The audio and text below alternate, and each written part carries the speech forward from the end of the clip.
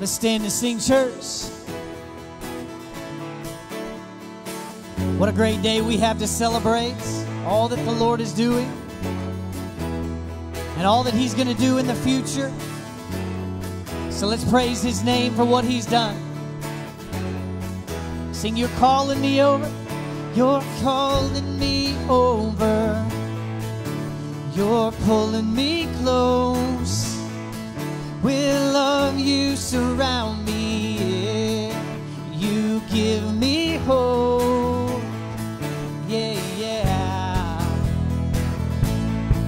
You're taking me deeper. You're making me whole. With grace you redeem me. Yeah. You restore my soul. Now because of you, yeah. You hold my head up. You remind me who I am. You hold my head up. I'm alive in you again. I'm made new. Oh, I'm made new. Oh, you're making me stronger. You're healing my heart. With your hands you hold me in. You set me apart. Now I'm made new because of you, yeah. You hold my head up. You remind me who I am. You hold my head up. I'm alive in you again. I'm made new. Oh, I'm made new. Oh, yeah.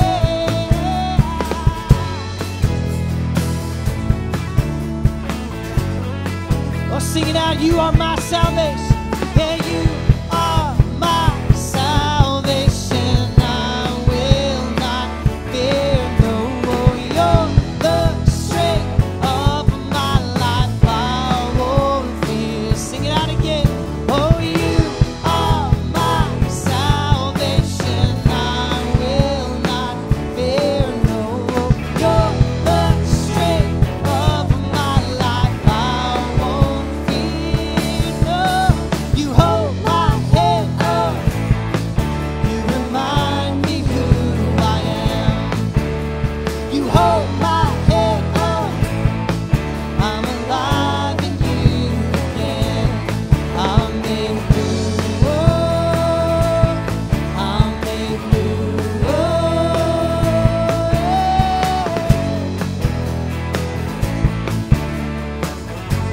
Sing, you hold my head up. You hold my head up. Oh, you hold my head up. Amen, amen. You may be seated, church.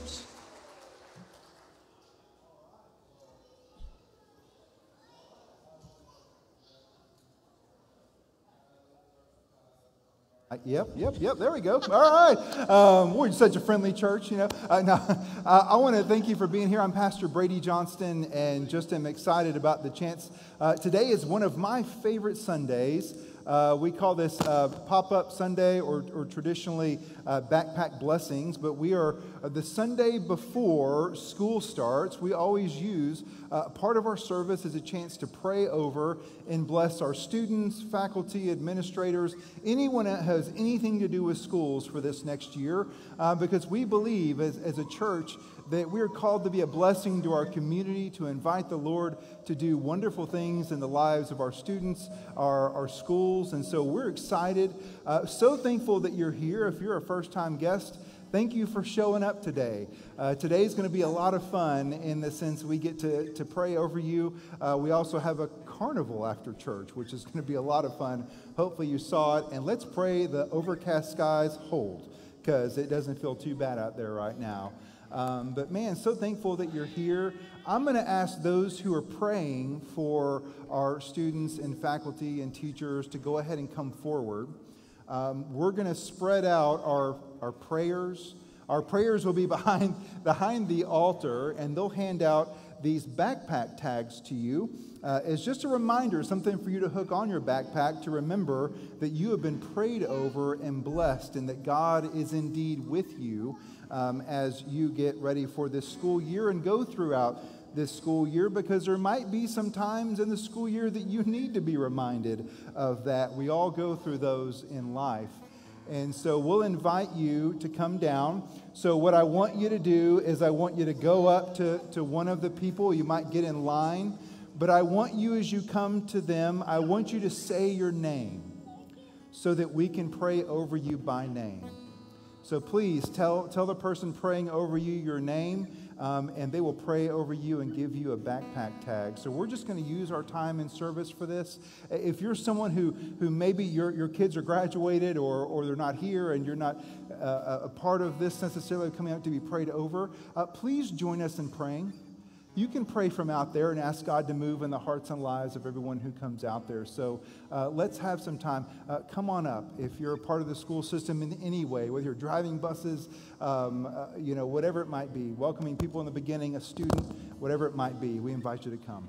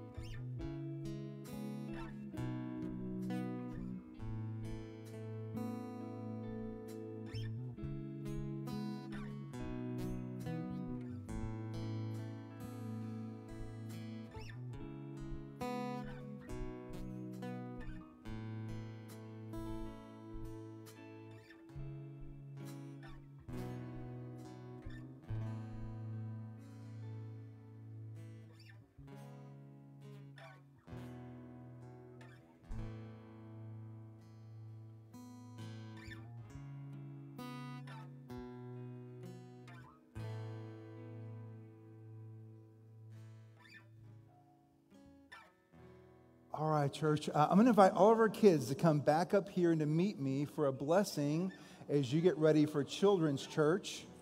All right. All right. Okay. Y'all got your tags? Some of y'all left your tags. Okay, good. We're so excited about this school year and what it means for y'all and how much you're going to grow in this time. And so let's have a prayer together. Can you fold your hands for me? All right, let's pray together. God, I thank you so much for all of our children. I thank you for what you have in store for them in this year and the way that they're going to experience your love and your blessings. I thank you for our opportunity to pray over them. God, there's no greater thing that we can do than to lift people up to your throne of grace, knowing that you hear our prayers and you respond. Be with them as they go to worship. May they feel and know how loved they are by you. In Jesus' name we pray. Amen.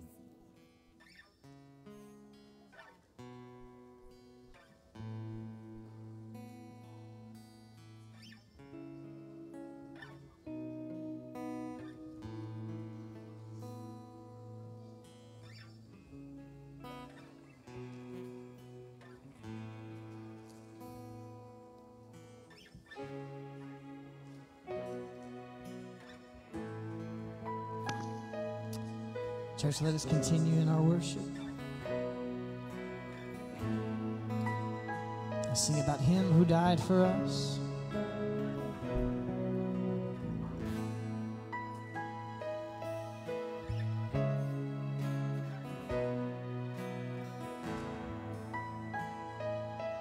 Sing, he has walked. He has walked upon the open waters. The sea was calm with just a word from him. He has fought the raging war of sorrow. When he speaks, a whisper shouts within. I see a miracle in an empty grave. The one we thought was dead has come to life again. I see a miracle in every chain you break. The power of heaven roaring within me.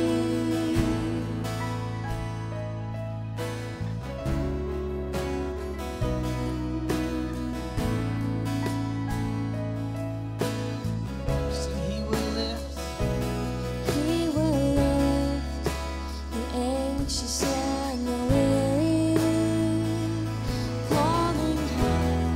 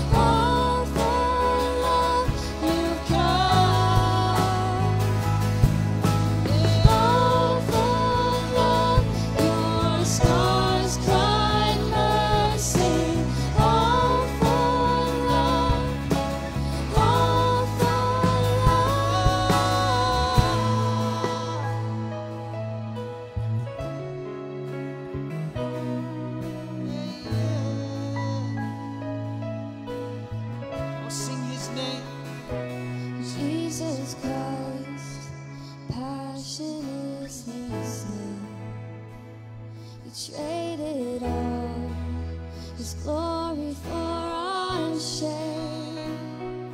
Like He rose in freedom from the ashes, we will rise from death to life again. I see a miracle in an empty grave. The one we thought was dead has come to life again.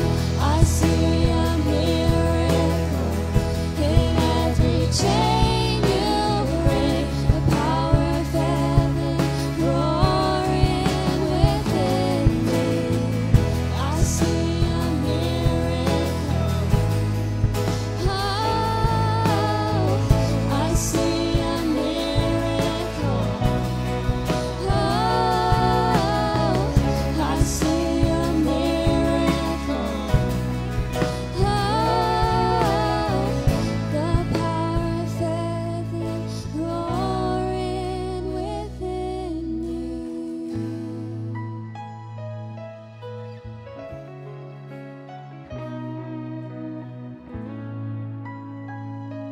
Let's pray, church. Indeed, Jesus, we do welcome you. We recognize you in this place, all authority. Heaven has chosen a place in our hearts, and so we are so, so grateful. So, God, we submit those hearts to you right now. We take all that we have, everything that we have going on. We just lay it at the foot of the cross. Each and every time we gather together is our opportunity to lay ourselves down at the foot of the cross. All authority rests in you, Jesus. So what you declare in this place, in your name, may it come to pass. Not our will, but yours be done with all the strength that we have in us. We thank you, Jesus. So have your way today. As your word is opened and declared today, have your way. And as we gather and as we listen, have your way. And as we sing your praises, have your way, Jesus. That's all we desire. And we remember this prayer that you taught us to pray long ago. And so together we say, Our Father, who art in heaven, hallowed be thy name. Thy kingdom come, thy will be done on earth as it is in heaven. And give us this day our daily bread. Forgive us our trespasses, as we forgive those who trespass against us. And lead us not into temptation, but deliver us from evil. For thine is the kingdom and the power and the glory forever and ever. Amen.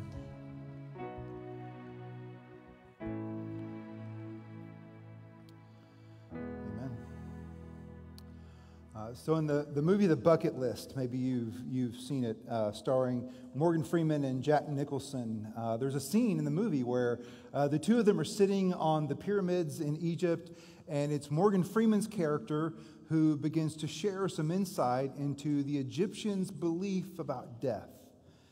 And he said, did you know that the Egyptians, when you died and were entering the gates of the afterlife, held the belief that you were asked one question at the gates? Have you found joy in your life? Now, there is no historical evidence that the Egyptians actually believed that. Like, we're just being honest about it. Like, there's not. I mean, Hollywood is never bound to pesky things like reality. But the question holds, doesn't it? It's a great question. It makes for a compelling scene. And I'll ask you the question, like, have you found joy in your life? Do you know what it means to live in this deep sense of joy? Yeah, I think we were created to experience joy. And part of the reason we know this is because there's a desire within us to experience this kind of joy. In fact, when we don't have that kind of joy in our lives, we know it, don't we? Like you are aware of not having joy in your life, and it feels like something is missing, doesn't it? Now, C.S. Lewis, who's one of the greatest Christian thinkers in the last 100 years, said this is why we feel and want joy and feel that there's an absence when we're missing joy in our life. C.S. Lewis says, well, we're created that way. We were created to experience joy, that in the same way that the human body physically is to run on oxygen to thrive, like so the human soul is created in a way to experience joy. That's why it feels so unnatural when we are not living in a place of joy. And yet, you and I know there are seasons in our life where joy is hard to come by. And you probably know what it's like to be in a season where you're experiencing some kind of joy, and then some circumstance comes that just rocks you to the core. And it feels like it steals that joy from you, and it leaves you wanting and desiring joy, but it feels so far from you. And it leaves us asking the question, like, where? Where can I find joy? How can I find joy in my life? And if you've ever asked that question, one of the greatest places that we can turn to in the Bible is the book of Philippians. And I'll invite you to, if you have your Bible with you, to turn with me to Philippians chapter 1. Philippians, the book of Philippians, is a letter actually written to a church that Paul founded in just 3 months of ministry in the city of Philippi. He founded a church with a group of people who became lifelong friends and partners in ministry. The letter itself, Philippians, is short. It's only 4 chapters. But in it, the Apostle Paul uses the word rejoice or joy 16 times. 16 times in 4 short chapters. We look at this letter and what it means, and we look at Paul's circumstances surrounding and the content of what Paul offers us, and we see that Paul has something to teach us about joy. And so part of my challenge to you, maybe you've never studied a book of the Bible, we have a resource and we call Waypoints, or daily devotional guide, that if you start with us, over the next 5 weeks, you'll study all the verses of the book of Philippians. So I would encourage you to join us in that. In fact, extra credit, this is a challenge to everybody here. I would love for you this week to sit down and to read the letter of Philippians from beginning to end in one sitting. It sounds like a lot. Don't be intimidated by it. It's only 4 chapters. It will take you 20 minutes, and that's even with your kids interrupting you. All right? Like, it's been tested. All right? 20 minutes, even with interruption. I was reading the past week, and my kids kept coming in. I'm like, would you stop bothering me? I'm trying to read a book about joy. You know, like... Oh, man, that's parenting for you, isn't it? Right? But hey, let's turn. The Apostle Paul, like, he has, I think, just a treasure for us in our words today. So let's turn to Philippians chapter 1. We'll start in verse 12. Paul says, "Now I want you to know," and this is to the church, "brothers and sisters, that what has happened to me has actually served to advance the gospel." So the obvious question here at this point is, well, what has happened to Paul? You know, what is it that's happened to him? And an explanation of what Paul's talking about here was that Paul, when he was called by Jesus to go and to preach, boy, this thing is just a lot of fun. When Paul was called by Jesus to go and preach, he took the gospel on several missionary journeys to go and extend the reach of the good news of Jesus to places it had never touched. And Paul had years of faithful ministry. And we find in Acts chapter 21, after this mission, he's in Jerusalem, and he is accused of causing trouble in the city, of defiling the temple. And what happens is Paul is arrested, and he's tried by the Jewish council, And then Paul is passed from the Jewish religious leaders and their trial to one Roman authority after another, being transported from prison to prison to prison, until he finally makes his way to Rome, the ultimate authority. And it's there, while being held captive in Rome, that Paul writes this letter to the church at Philippi. And we see that Paul tries to encourage the church. In fact, in verses 13 and 14, what Paul says is, hey, I know it looks like things are terrible for me, but just know, take confidence. God is actually doing a great thing through this.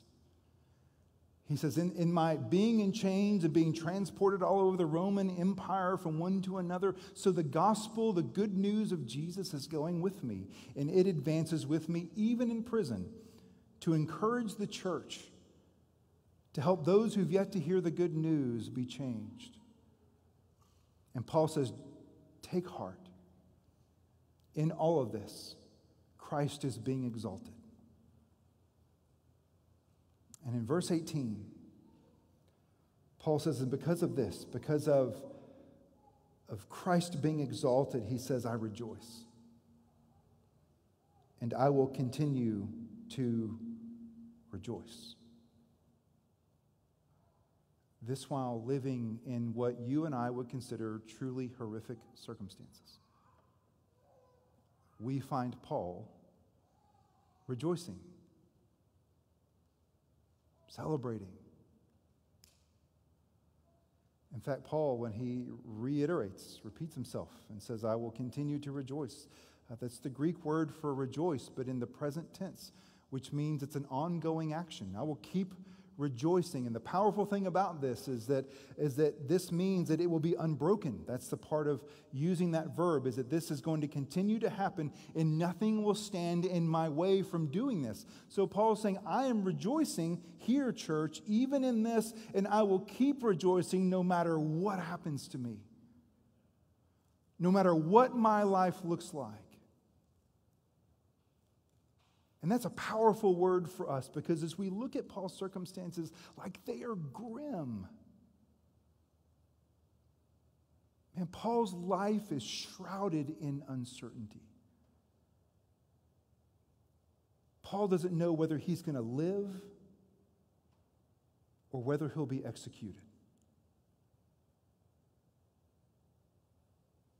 And yet we find him rejoicing and saying, nothing will stop my rejoicing. Man, we read about Paul's attitude further in beginning in verse 19 and working through verse 24. Just listen to the man in chains, facing uncertainty. Like listen to the words and the kind of heart that these words would come out of. He says to the church, for I know that through your prayers and God's provision of the Spirit of Jesus Christ, that what has happened to me will turn out for my deliverance. I eagerly expect and hope that I will in no way be ashamed, but will have sufficient courage so that now, as always, Christ will be exalted in my body, whether by life or by death. Paul says, my hope isn't just that I'll be released. My hope is that Christ will be exalted, whether by my being released and going on and living, or whether it's not, that I die and am raised with Christ. Either way, it's not my will that determines whether I will have joy. There's not a condition to my rejoicing. Whatever happens, life or death, I will keep on rejoicing that Christ may be exalted. In verse 21, he says, for to me to live is Christ and to die is gain. If I am to go on living in the body, this will mean fruitful labor for me. Yet what will I choose? I don't know. I'm torn between the two. I desire to depart and be with Christ, which is far better, but it is more necessary for me that I remain with you, that I remain in the body. I mean, Paul tells the church, as much as it's up to me, I'll stay alive for you. we find Paul in what you and I would consider to be a nightmare. Facing uncertainty. And if you've ever been in a season of your life of uncertainty, you know how unsettling that can be. When you feel you're threading the edge between life and death, between the future you want and the one that you don't want. That's where Paul is, and yet what we discover is that Paul's joy is undiminished even by his circumstances. I was reading through Philippians, through my interruptions of my children, and God, like this thing just kind of overwhelmed me in reading this of just saying, like, Paul, and you're in chains. Like, you don't know what your future holds for you. Like, how can you have joy? Like, how can you say that nothing will stop my rejoicing? And I begin to think of my life, and maybe this holds true for you in your own experience, but how often in our lives have we allowed our circumstances to dictate our joy? Have we said of our circumstances, you have the power to either prop up my joy or to snatch it away?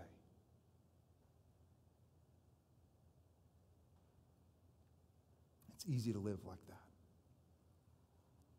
It's easy to live with that kind of fragile joy in the midst of the world. And yet when we look at Paul, we see one whose joy is so powerful, it overcomes and seems to transcend his circumstances. And the question for us is, Paul, how do you have joy in the chains? How do you have joy amidst the uncertainty of life and death? How are you so confident that you can keep on rejoicing? Well, the answer to that question is found in Philippians chapter 3, I believe.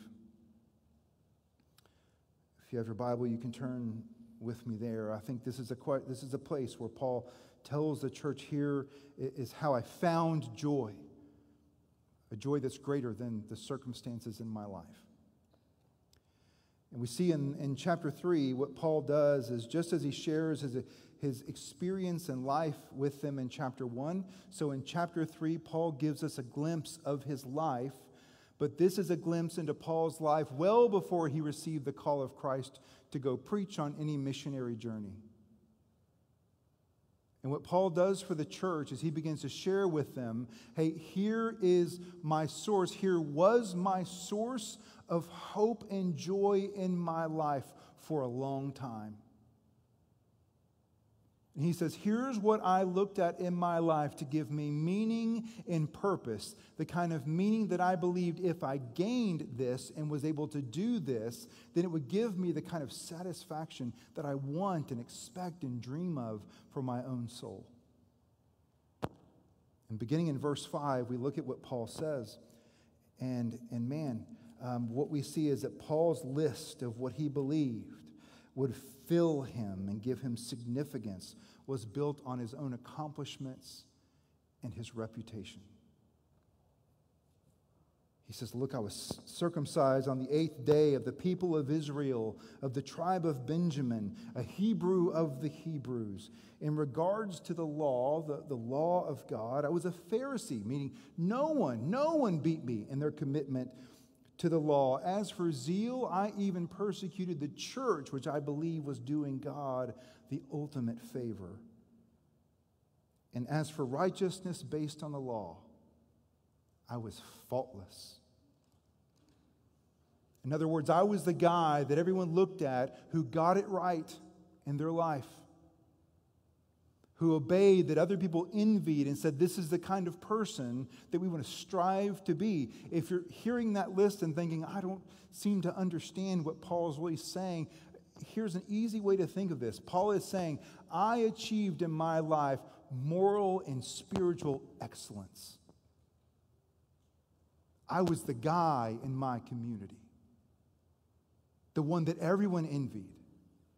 who said, surely if someone had good standing before God, it was me. It was the Apostle Paul.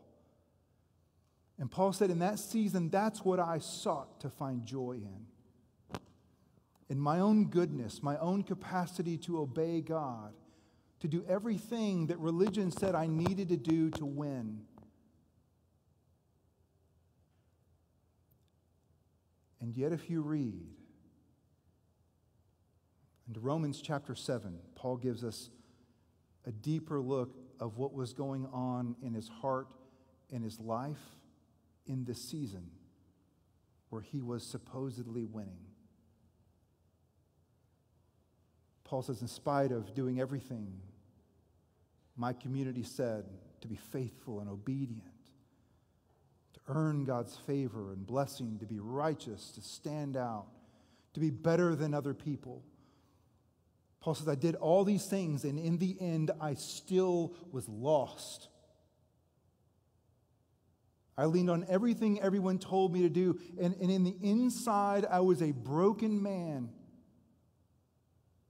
And the way Paul describes what was going on in his heart and his life, even in this season, when he had a resume that you and I could not match, Paul says, I was dying on the inside. Can you imagine? Like maybe you know what that means. To feel like you're dying or wasting away on the inside. And Paul looks at and he says, I've gotten to the end. I've done everything they told me to do that I needed to do. And I feel like I'm dying. And he asks a question. He says, man, who can save me? If I can't save myself by being good and doing all the things the world's telling me to do, like who can save me? And for Paul, the answer to that question comes in Acts chapter 9,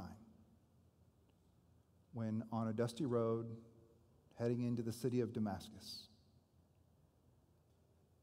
the risen Jesus confronts Paul.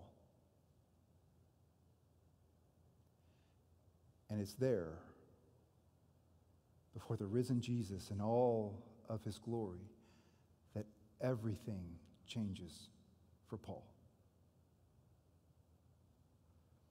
Paul says, when confronted with the awesome reality of Jesus, of his presence in my life, Paul said, in just a moment, in seeing him and experiencing his grace and his mercy and his love and his lordship, Paul says, in just a moment, like all of a sudden, everything I'd valued, everything that I sought to have purpose in my life, material possessions, reputation, all of it, like it just fell away. I realized in comparison it was nothing in light of the one who was standing before me. Listen to what he says starting in verse 7. This is Paul talking about that moment and what he discovered in Jesus. He says, but whatever were gains to me, I now consider loss for the sake of Christ. What is more, I consider everything a loss because of the surpassing worth of knowing Christ Jesus my Lord, for whose sake I have lost all things. I consider them garbage, that I might gain Christ and be found in him. Not having a righteousness of my own that comes from the law, but a righteousness which is through faith in Christ, the righteousness that comes from God on the basis of faith, of my trusting in what Jesus has done for me. And Paul concludes, he says, man, I want to know Christ. Yes, to know the power of his resurrection and even participation in his sufferings, becoming like him in his death, and so somehow attaining to the resurrection of the dead. Paul says, man, in that moment,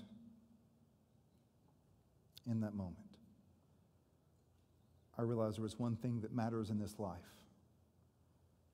and it has nothing to do with my accomplishments my goodness, what I could gain and gather for myself, for my reputation. It was knowing Christ.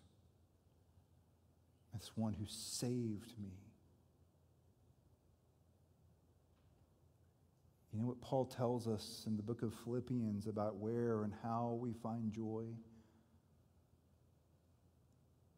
Paul will tell you, I found joy because Jesus found me. Yeah. I found joy because Jesus found me. Because Jesus, knowing Jesus is joy. That's the gift of joy. It comes from Jesus himself. You see, in the Bible, joy is not something we seek and then hope to find. In the book of Philippians, joy is a gift that Jesus gives to his people. It's not something to seek and find. It's a gift that he gives to his people. You know, so often I think we get this backwards. We assume joy is something that we make our pursuit, that if we want joy, then it makes obvious sense to us that we look at joy as the end goal of our life, and we use everything that we are, all of our energy and resources to chase joy, that if we get to the end of the rainbow, we'll finally have the joy and satisfaction that we want. And what C.S. Lewis, going back to him and his book, Surprised by Joy, C.S. Lewis says the surefire way to not get joy is to make it the goal of your life. That if you don't want joy, then seek it. Then make it your pursuit of your life. And he says, why? He says, here's why you're doomed to never get joy if you're pursuing joy as a means to an end. He said, what will happen, and the problem with it is that we're putting all of the focus actually on ourselves. That if we're pursuing joy, what we're really looking at is our life. And he says a life like that doesn't expand in the way that it's meant to. It just shrinks upon itself. And the more you look inward into yourself, the less likely you are to ever find the joy that will truly satisfy your soul. We don't find joy there. Here's the thing, church. Paul didn't find joy. Joy found him. And it found him because Jesus found him. Joy is just the gift. It's the byproduct of the greater thing, which is knowing Jesus. It just accompanies a relationship that we were made to know that changes us and who we are.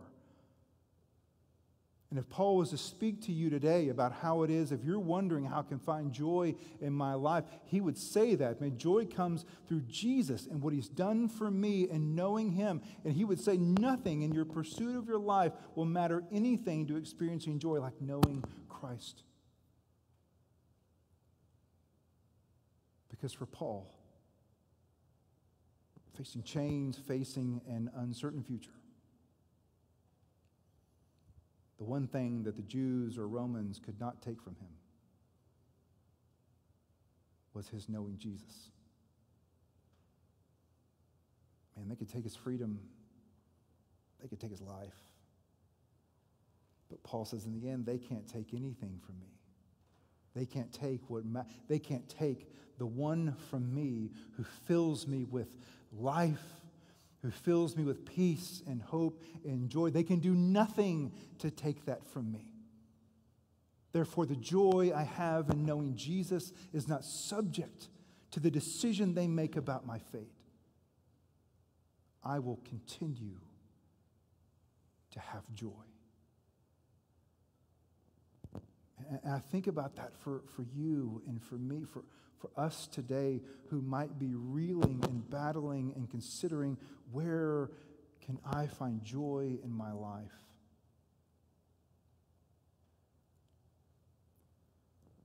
We're going to come to a time of prayer, and whether you're someone who maybe you're going through something in your life, a hardship, a time of grief, of uncertainty, that you feel like joy is just missing in your life. Maybe you're someone who has never in your life turned to Jesus. Maybe you're saying, Jesus, man, I like Paul, I want to know you. I want the greater thing in life, which is to know you and the life and joy that just comes along with you. I'm going to invite you to pray with me. Would you bow? Jesus, we thank you for being the one who loves us far more than we can ever know, who offers yourself for us that we, by trusting you, might have life through you. We pray that the words of the Apostle Paul would resonate in our hearts, that we might run to you as our source of joy, that we might understand what it means to know you, so that those who are walking in seasons of despair and seasons of uncertainty, may you part the fog of these things so that they might see your glory as the Apostle Paul did. And may it transform their perspective and their hearts, that they may find in you the greatest gift of all. Open the hearts and eyes of those who've yet to trust you, yet to put their hope and their confidence in you, that they may find you, the Lord and Savior, who's ever ready to pour out your life. We love you and invite you to move in our lives as we respond by singing. Amen. I'm going to invite you to stand and sing together. The altar is again open. If you want to come down and pray for yourself or someone, maybe this for you is a first step of faith in saying, Jesus, I'm looking to you. I want to know you like Paul. And this is maybe a place for you to respond. Maybe it's for you to pray for someone in your life. You're welcome to respond in our time.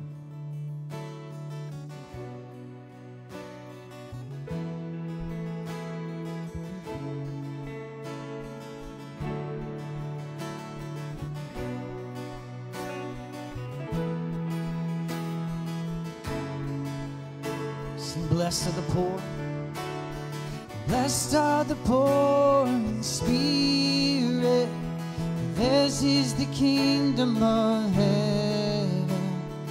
Blessed are those who mourn, they will be comforted. Blessed are the meek, they will inherit the earth. Blessed are those who hunger and thirst for righteousness, they will be fed. They will be fed. This is the kingdom, this is the kingdom, this is the kingdom of heaven. Ask and ye will. Ask and he will. This is the kingdom, this is the kingdom, this is the kingdom of heaven. Blessed are the merciful, they will be shown mercy. Blessed are the pure in heart, they will see God. Blessed are the peacemakers, they will become the children of God. Blessed are those who are persecuted because of righteousness. This is the kingdom, this is the kingdom, this is the kingdom of heaven. They will be filled. They will be filled. This is the kingdom. This is the kingdom. This This is the kingdom of heaven. Ask and He will. Ask and He will. This is the kingdom. This is the kingdom. This is the kingdom of heaven.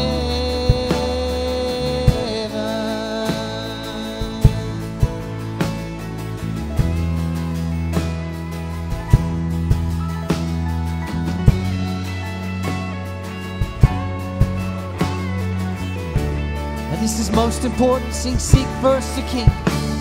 So seek first the kingdom, and all will be added. Seek first the kingdom, and all will be added. Seek first the kingdom, and all will be added. All will be added. All will be added. Seek first the kingdom, and all will be added. Seek first the kingdom, and all will be added. Seek first the kingdom, and all will be added. All will be added. All will be added. Seek first the kingdom, and all will be added. Seek first the kingdom, and all will be added. Seek first the kingdom, and all will be added. All will be added. All will be added. Seek first the kingdom, and all will be added. Seek first the kingdom, and all will be added. Seek first the kingdom, and all will be added. All will be added. We will be filled. We will be filled. This is the kingdom. This is the kingdom. This is the kingdom of heaven. Ask and He will. Ask and He will. This is the kingdom. This is the kingdom. This is the kingdom of heaven.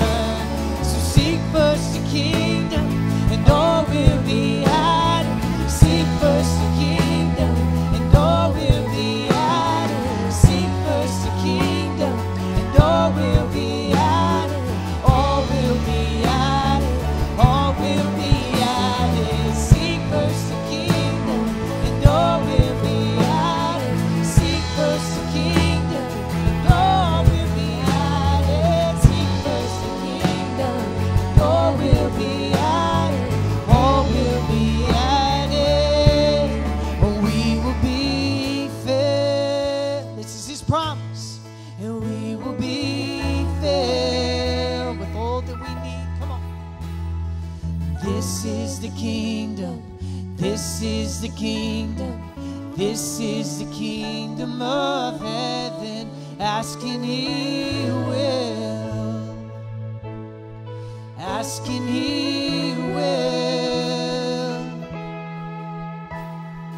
This is the kingdom. This is the kingdom. This is the kingdom of heaven.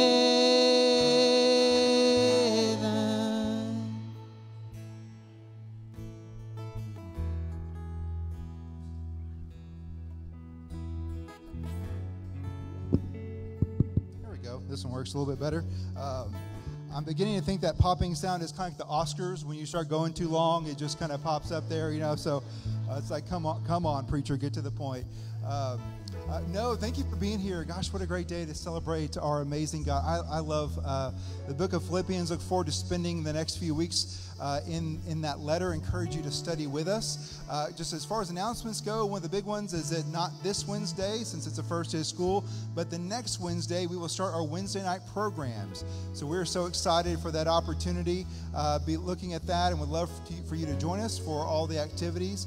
It's going to be a great thing. As you leave or walk out those doors, we have a bookmark for you for this series. And it actually has on it Paul's prayer for the church in Philippians 1. 1, verses 9 through 11, a powerful prayer. We invite you to pray and would love for you to study through the Book of Philippians and our waypoints with us as well. Another announcement, and I'm going to ask Carl Johnston to come down right now. So on Wednesday, I'm going to Africa. If you're like, I haven't heard of this, not many people have. So I'm going on a mission trip on behalf of the church. Mansfield, First Methodist Mansfield, has a partnership over there. They're really excited about it and been invested in for years. And they're inviting me and a couple other pastors to come and just kind of witness firsthand the fruit of this ministry. And so I'm going on behalf of the church to explore whether this is an opportunity God is calling us to or not. So for 9 days, I'll be over in Tanzania. So please be in prayer for me. And it is always customary at our church that we pray for those who are going on mission trips. So I'm going to ask Carl, our administrative council chair, to come down and pray for me. You can kind of just put your hands out as a blessing if you want to, and I'll have Carl pray. Okay, if you'd pray with us. Father, we thank you for the church, for what it means to be united together as a church. And we thank you for Brady. We thank you for the good counsel that he provides to us, the leadership that he does. And Lord, we're so excited and so thankful to you for the opportunity to allow him to go over to Tanzania. We thank you for the partner church that we'll be with over there. We ask that in your grace that you would open people's minds and hearts in Tanzania, that they would be receptive to the gospel, that we would see wonderful things, and that those things would be brought back here to the church, that Brady would witness those things, that others that go in your name would witness those things, and they would just make their paths smooth for them, that the travel would be safe and efficient, that hearts would be opened, and that you would give the team there a resilience and a sense of just grace, spirit, and strength to be able to see what's going on and then to bring those good things back here. Lord, we praise you. We thank you for these opportunities. And in all of this, we ask that your name would be lifted up above everything else, that would be our focus and our mission. We lift your name up above all others, and we thank you. It's in your name we pray today. Amen. Thank you, Carl. So our fun is not over with. So we have our carnival for just kind of celebrating and hoping to have some fun before the school year starts. So we'll have food over here. So as soon as I'm done with the benediction, y'all can go eat. There's games all over the place. Y'all just have fun. That's what this day is about. So hang around as long as you like. We'd love for you to be here. I want to just encourage, as a benediction today, our blessing, we're going to listen to the words of Jesus, who tells us, don't seek joy. He says, seek me. In Matthew 6:33, he says, seek first his kingdom and his righteousness, and all the things you want will be added unto you. Pursue me, not joy, and you'll find everything the heart longs for through me. So may that be our focus. In the name of Jesus we go. Amen.